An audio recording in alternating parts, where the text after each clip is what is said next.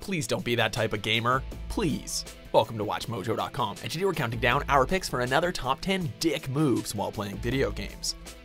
Before we begin, we publish new videos every day, so be sure to subscribe for more great content. For this list, we're looking at even more dick moves done by gamers that piss everyone else off. These moves are not necessarily prohibited in said games, but just general things that are frowned upon within the community or which go against the unwritten rules of gaming ethics. If you don't see a dick move you think should be on this list, be sure to check out our original video of the top 10 dick moves while playing video games. Seriously, check it out first. Don't comment first. That's a dick move.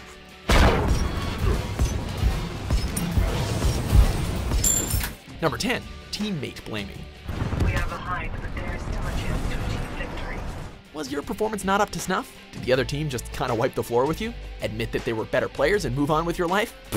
No. Blame your stupid, incompetent, noob teammates, of course. How dare they play like that with the likes of you?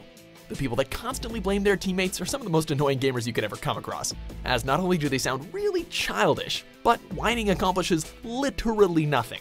Believe it or not, yelling at your team will not motivate them to play better. In fact, it'll probably do the opposite. And you look like a doofus who takes the game a little bit too seriously. Leave your teammates alone, come on. Yeah, if you honestly haven't realized by now we're not winning, then I don't know what to tell you. We all ulted and everything, and we still couldn't push through.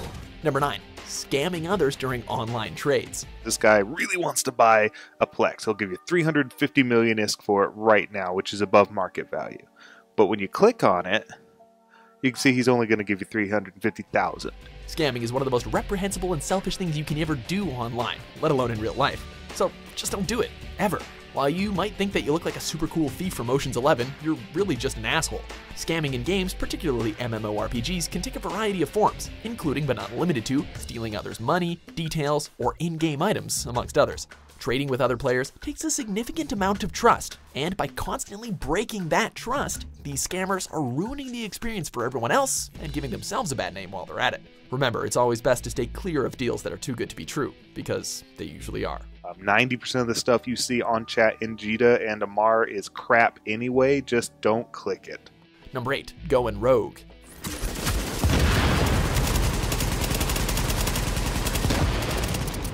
Look, we know that the whole lone wolf thing is kinda cool and badass, and for some of the more casual shooters, naming no names, that's fairly acceptable. But for team-based tactical games, please don't be that guy that runs off by himself. We've all seen Leroy Jenkins, and that shit was not funny for the rest of his guild. Alright, thumbs up. Ready, guys? Let's do this. Leroy Jenkins! While you might get the occasional John Rambo who takes on an entire military squad by himself surrounded by explosions while standing on a 10-foot high pile of bodies, most of the time you'll just end up with a doofus who shoots at the sky and gets himself killed within seconds. In other words, please stick with your team.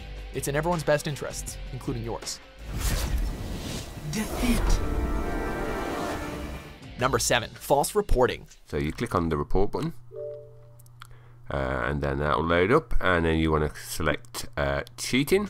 The report function is there for a reason. It allows gamers to report genuinely rude, disrespectful, and unwelcoming players. It's not there for you to report some random player for beating you at a game of Halo. This is especially prevalent and troublesome with Xbox reputation warning system, where enough negative feedback can leave you with various debilitating roadblocks, like muting your microphone or limiting your matchmaking potential. The mother of an autistic boy in Edgewood is outraged at Microsoft Xbox Live for labeling her son a cheater. Luckily, Microsoft has thought of this and has an algorithm in place to spot potentially false reports. But the point still stands. Don't do it in the first place.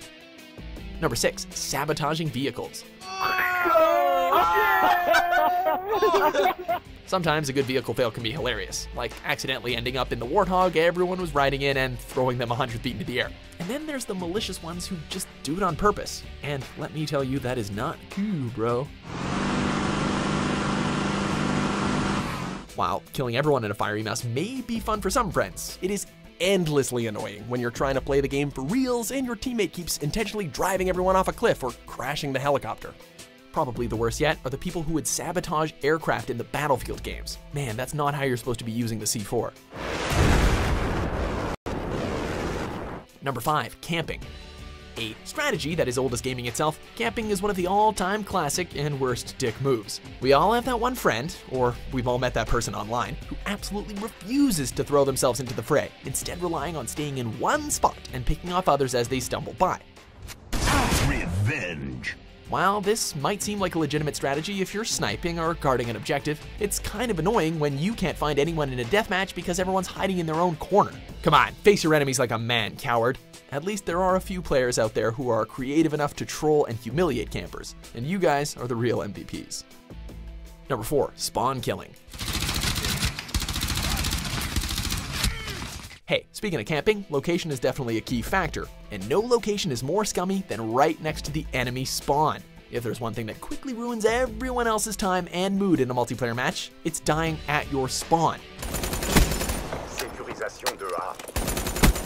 There's nothing more infuriating than being killed, waiting 10 or 20 seconds, and then spawning only to get killed again by the same dude who's waiting at the spawn for you for like the entire game. Unlike camping, spawn killing can never seem like a legitimate strategy. It's simply a nuisance and a pain, and everyone hates you for it.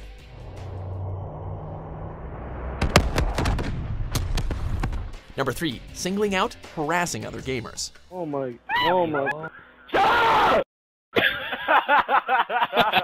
Look, we're all playing these games to have fun. Well, most of us anyway.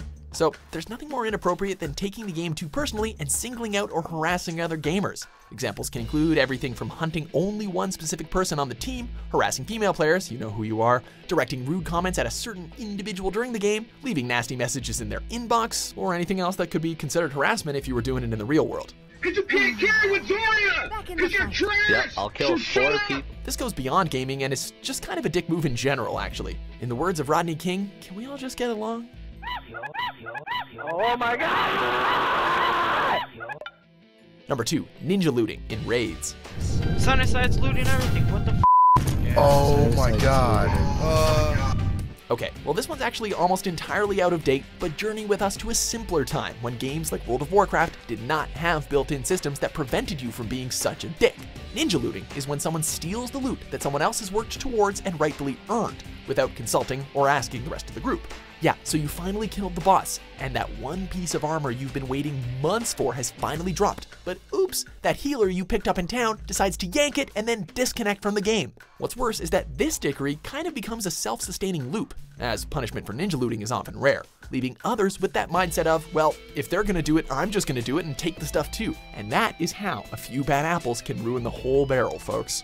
Hachi, what the f, dude? You're still in here, you piece of shit. Number 1, smurfing. For those of you who don't know what smurfing is, we don't know if we should be proud of you for not practicing it, pity you for being a victim of it, or just not tell you because we don't want you to try. However, for those of you who are unaware, smurfing is when a skilled or high-ranked player creates a brand new account so they can join matchmaking with less experienced players in order to beat on them and score an easy victory. Oh my flash. It's sort of like if an NFL player decided to join a Pee-wee football league so he could just get more touchdowns. This can be done for a variety of reasons, like trying out some new tactics without ruining your stats on your main account. But most of the time it's just because you enjoy beating on newbies because you have no soul. And yes, that's why every so often you'll come across a level 1 player that seems like they've been playing the game for years. Chances are, they really have.